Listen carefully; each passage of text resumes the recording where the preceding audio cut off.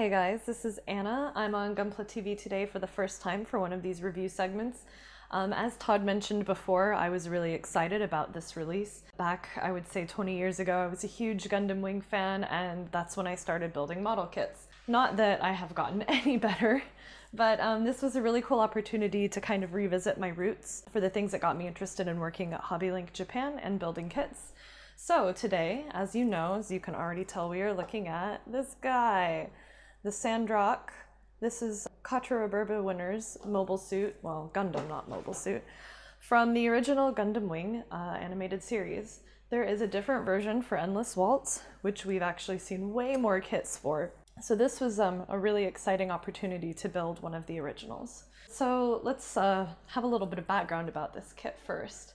So Quatre was the pilot. He was the Middle Eastern pilot who was related to the Maganat Corps. I know I'm going to completely mispronounce that.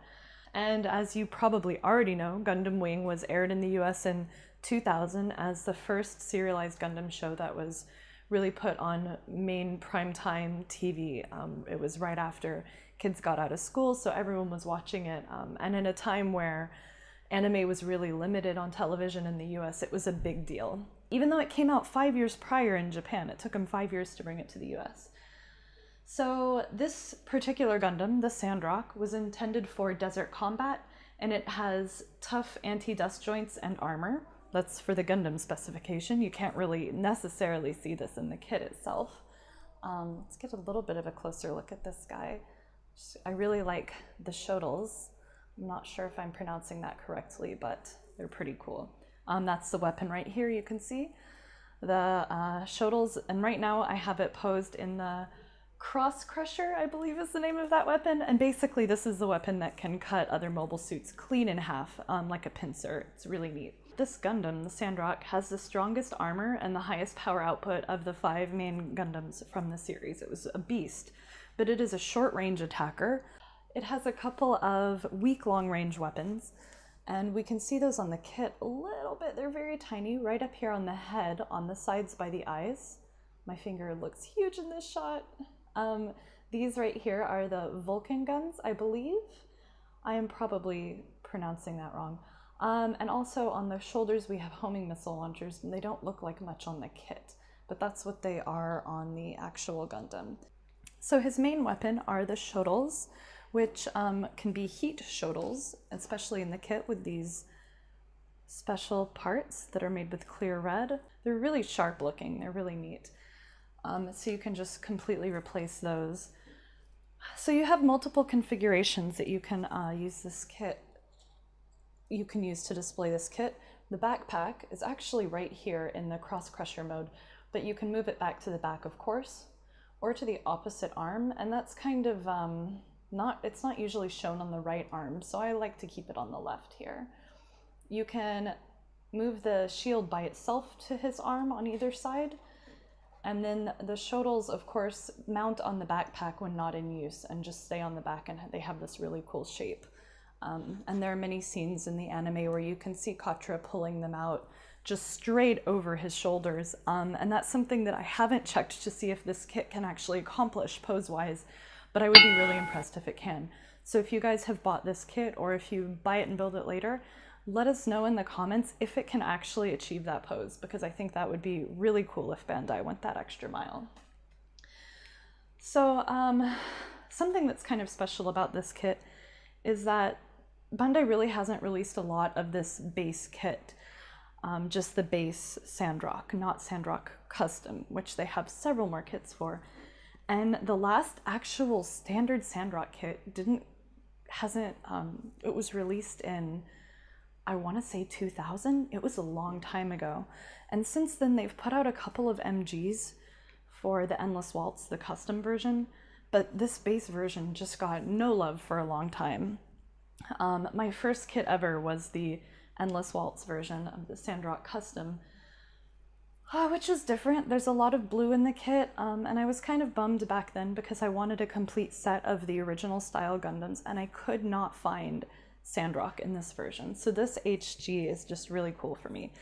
It has really great proportions compared to even just looking at the box art of some of the old kits. Maybe Dave can show us some of that on here. They are just really kind of disappointing, but you know, that was the technology we had back then on kits. This guy is just, it looks really great. I do think the legs look kind of exaggerated, but I think that's kind of true for most Gunpla and probably necessary to keep the balance. So if we want to talk about articulation and gimmicks a little bit, we already went over the weapon gimmicks, but the articulation on this kit is pretty good. If we start at the head, we've got a complete ball joint up here, and it looks a little bit lacking. You can't really get the head down any farther than this.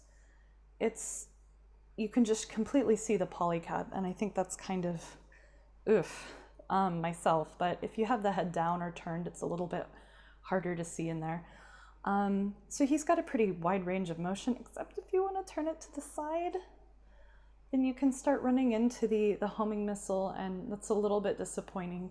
You have to be really careful when you're posing that you don't just ram it into the side of the homing missile. But other than that, most of the articulation on this kit is great.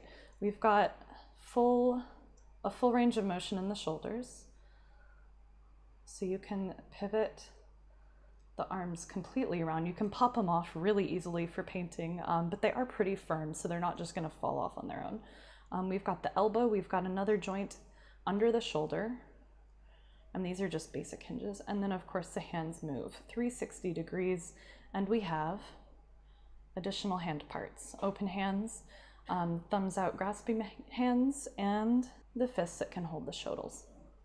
Moving on from there, we've got some nice waist articulation. It just spins around, and you can lean him forward and backward just a little bit. It's enough to get some good poses, but it's not a huge range. The skirt, the flaps on the skirt are all movable. These are actually attached as a single piece, so they move together, but all the other flaps are independent and move on their own. You can even move the back one up really far, actually. I don't know when you would need to do that, but it works. The legs also have some great articulation. The feet, I was kind of impressed with this. You've got a hinge right here and on the ankle and on the cover.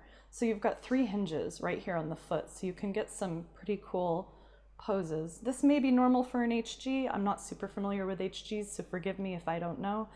But I imagine you can get some cool, like in-flight space action poses with the action bases with the feet shaped like this, because you can't really pose him standing up like this. Of course, so ankle, knee, those are just hinges. And we've also got quite a bit of articulation at the thigh up here. This guy spins all the way around, but it gets really loose when you do. And that's the one bummer. The legs get really loose at the thighs and tend to fall out if you twist them around too much. So be careful with them when you're posing. It's just kind of an annoyance. It's not a huge flaw. So there's that at least. I know a lot of people have brought up the cloak, the diffusing cloak. And as much as I'm disappointed that we didn't get that in this kit, it's mainly an Endless Waltz bonus. I don't believe that Sandrock ever actually shows up in the base series with that cloak on.